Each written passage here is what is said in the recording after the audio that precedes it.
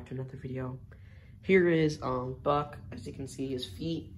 I used I think it's called Shaggy Luxury Fur, I think.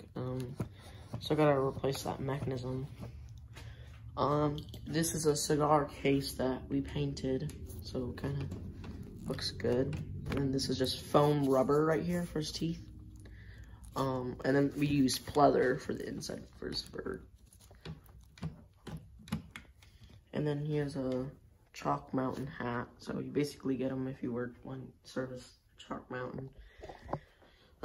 Made a crate. Basically how this works is if you slide it, it's on a mechanism here, like that.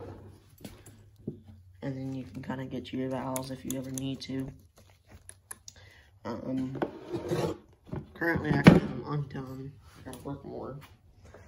These are actually stuck on like that. Just screws holding it up. And yeah, that's how I did it.